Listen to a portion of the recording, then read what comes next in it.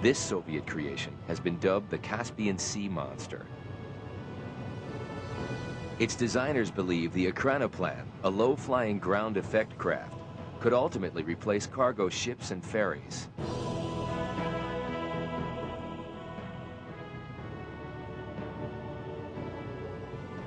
More than 300 feet long and 130 feet high, the Ekranoplan was first sighted several years ago by U.S. spy planes as it participated in maneuvers outside Nizhny Novgorod, one of the most secretive cities of the Soviet Union during the Cold War.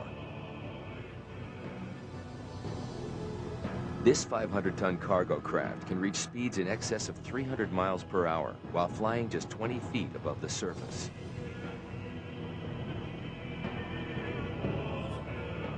It's capable of carrying 50% more weight than a conventional cargo plane of the same size and uses half the fuel to do so. One of the most unusual aircraft ever designed, it's evident that the future of flight has the potential to be revolutionary as well as evolutionary.